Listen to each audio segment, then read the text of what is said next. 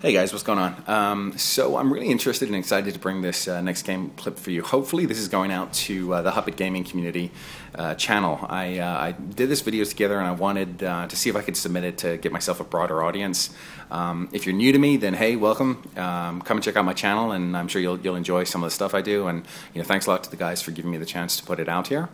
And yeah, I'll jump right in basically. So I'm rushing on Derail, and I'm actually going to take this chance to do a little bit of an update for my subscribers and try and bring in a few more by posting on the channel. So, obviously I'm rushing, silent, sound whoring that guy, heard him clear as day, and got him. So this gameplay is going to be sort of a game of two halves. The beginning part, I'm going to talk a little bit more about my gameplay and what I was thinking. And the second half, I'm going to talk a little bit more about my channel, what you can expect from me, and the three different types of gameplay and what you'll see from me in terms of commentary. So first of all, I want to highlight this sniper here. When I kill him here, he should have made a shout out to his teammates. I got killed by such and such a person doing this. That's a good call out because it lets your team know what's going on around you.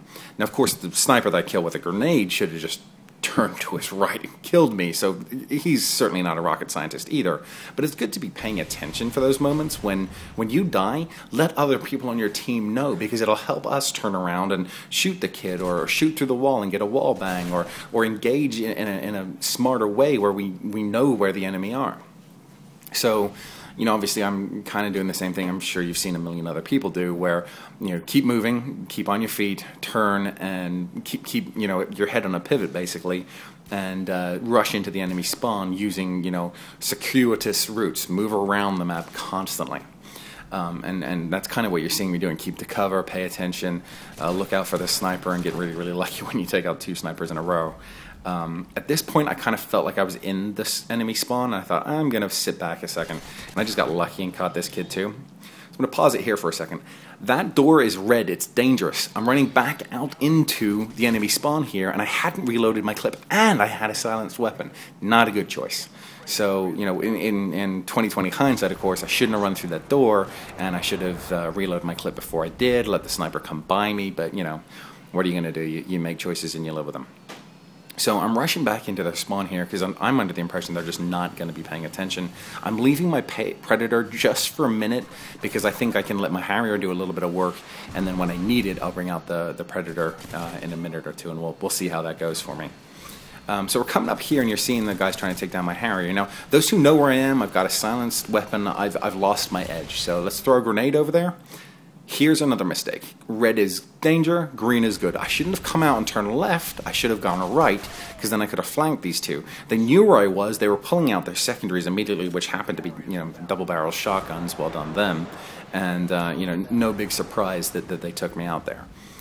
So they took down my Harrier, and I figured it's time to, pull out the Predator and get going with that. And, I'm just going to do my thing again, and of course I jump into a little bit of lag here, so it only lasts for that good 2 or 3 seconds, which was, phenomenal. I don't think I've ever seen lag only last that amount of time. And then I keep running and try and, get around the back of them. So I'm getting to the point here where I'm going to start shutting up in a second after this next rush, and get you through a little bit more of what you can expect from my channel, and the way I go about the content I bring out to people. So I look at it in 3 different ways. First of all, I syndicate out to a bunch of different channels, not just YouTube. I look at... Wait, I had to stop for that. How awesome was that blind fire? That was great. I look at it as I can get video views on MetaCafe, and I can get them on eBaum's World and VideoJug and all these other video sites, and YouTube is one of many sites that people pay attention to. So you'll see shorter form video out on those sites, and that's kind of the maybe minute-long clips that I do. So back to the gameplay just for a second. In that moment, I had thrown the grenade, and I have them. I'm aiming downside at both of them. I definitely got lucky there, and I'm not saying that wasn't luck, but to sort of quote the movie Titanic, a real man makes his own luck. And if you get lucky in a situation where you're throwing a grenade at one person and you happen to take the other out with your ump and everything goes your way, you're manufacturing situations where you're doing well because you're reading the situation right. And I realized that could have not gone my way as well, but I got lucky and I kind of made my own luck. So going back to the different types of content I wanted to talk about, I've covered the first one, which is 45 seconds, to a minute type content. And the second one really is about my thoughts on the gameplay. So I try and let you know what I was thinking as I was doing. A lot of the time I try and play with a Hupit team, and I'll let you know that we were communicating, or we were talking, or I saw my role in this particular way and I was letting people know this. And that's kind of the type of content that you can see from me. If you go back and look through a few of my videos, then you get the idea of I'm trying to tell a story to you of what I was thinking as the game was being played, and that's one of the ways I think that people enjoy what I'm putting out there. Now, the second one, and I haven't done this much yet, is to try and talk about myself a little bit, because, I don't know, maybe you guys are interested in that, and, obviously everyone thinks their own life is pretty interesting, so I figured I'd give you a shout. I'm just going to run you through a little bit of my history here. So, I'm 31 years old. I'm a guy that I work in advertising in New York City, and I'm half Swedish and I'm half American. I grew up in England, as weird as that sounds, and I was born in Hawaii.